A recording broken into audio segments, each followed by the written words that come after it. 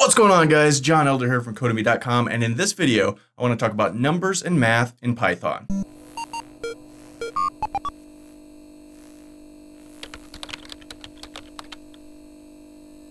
right, in the last video, we talked about strings. In this video, we want to look at numbers, sort of the next item on our data type list, numbers, and also a little bit of math. But before we get started, if you like this video, want to see more like it, be sure to smash the like button below, subscribe to the channel, and be sure to check out Codemy.com, where I have dozens of courses with hundreds of videos that teach you to code. Use coupon code YouTube to get $22 off membership. That's all my courses, videos, and books for a one-time fee of just $27, which is insanely cheap. Okay, so numbers. We already have kind of an idea what numbers are. They're numbers. You know what a number is. But there's different types of numbers. There's integers, there's floats, all kinds of stuff. So what am I talking about? A number, I should say an integer, is a whole number. So like 10, that's an integer. 10.25 is a float. Notice the 0.25, the decimal afterwards there. It makes it a different type of number for Python, and Python treats those two different types of numbers differently. So for instance, we could create a variable called num and set it equal to 10, right? Now if we want to print out num, save this, pull up our terminal and run it, it prints out 10, right? What if we need this to be a float? Well, it's been entered in as 10. We can change it to float by running the float function. You see what we've done here? We've just wrapped this whole thing in the float function. So if we save this and run it,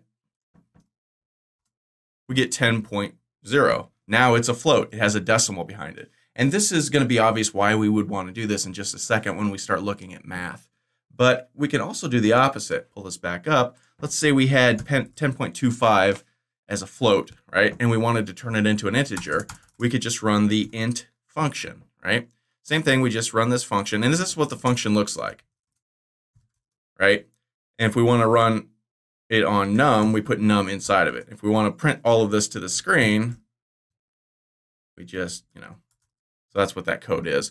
So save this and run it. What do you think is going to happen?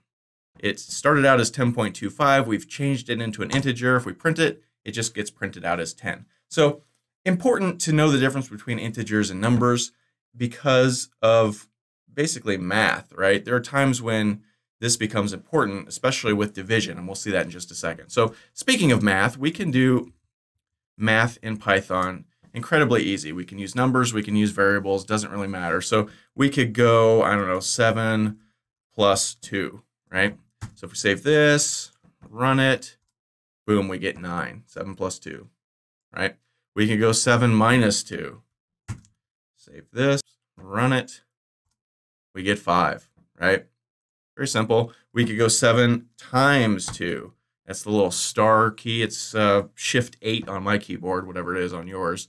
So if we save this and run it, should be what, 14? 14.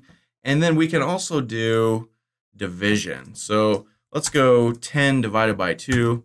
We save this, run it, it's going to be 5.0. And notice it converted to a float on its own, because almost all the time when you do division, you're going to have decimal answers, right? So for instance, if we went 10 divided by 3, right, it doesn't that's not a whole number. That's 3.33333 or something like that, right? So if we save this and run it, you'll see right off the bat, 3.3333335. So that's why knowing the difference between integers and floats is important. Anytime you're going to do math, you're going to come up with decimals, and you may want the decimal. You may not want the decimal. You may want only a certain number of decimals behind the decimal point. This is 3.33335. You might want this rounded to 3.33. You can do that. We'll talk about that in a future video. So those are the main kind of math things. Let's look at a couple more, slightly more advanced. So let's go 5 to the power of 2, an exponent. To the power is 2 multiplication symbols, right? So this would be 5 times 5, right? I guess that's 25, I think. Right, so if we went 5 to the power of 3, that would be 5 times 5 times 5, which is what, 125 maybe? My math is not fantastic. 125. So that's how you do exponents. There's one more I want to tell you about. This is called the modulus, and that is the percentage sign. So let's go 10 modulus 2. And the modulus returns the remainder. So in this case, 10 divided by 2 is 5 with no remainder. So this will return 0. So if we save this and run it, we get 0. On the other hand, if we went 10 divided by 3, 3 goes into 10 3 times. 3 times 3 is 9. 10 minus 9 is 1. So 3 goes into 10, 3 with 1 left over. So the modulus returns whatever's left over. It should return 1. If we save this and run it, we get 1. Now, you may not have ever heard of a modulus before. Most people haven't. But surprisingly, you'll use this a lot. You know, if I want to see if a number is divisible by another number, I'll use a modulus. If the modulus returns 0, I know the number is divisible by that other number. If it returns any other number, I know it's not divisible. It has a remainder. It has something left over. So, you know, with programming, so often you do so much math. I mean, programming is a lot of math. So, you know, using things like the modulus, like the exponents, you're going to actually use those from time to time. And so it's cool. So down here, I've been using numbers. You can also use variables. If we went num1 equals 5 and num2 equals 2, and then we went in here, num1, what do we do? Times num2. You know, we could do that too because these are numbers and you can do numbery things even if they're in a variable. So if we save this and run it, we should get what? 10? I hope. 10. Very cool. So one last thing I want to talk about is order of operations. And you probably learned this back in grade school, maybe early high school, something like that. But order of operations is important. So let's go 4 plus 1. Let's put some spaces in here. Times 3, right? Let's get rid of these. So what do we think the answer is to this one is going to be? Is it going to be 4 plus 1 is 5 times 3 is 15? Or is it going to be 1 times 3 is 3 plus 4 is 7? So what do you think it's going to be? If we save this and run it, we see the answer is going to be 7. Why is that? Order of operations.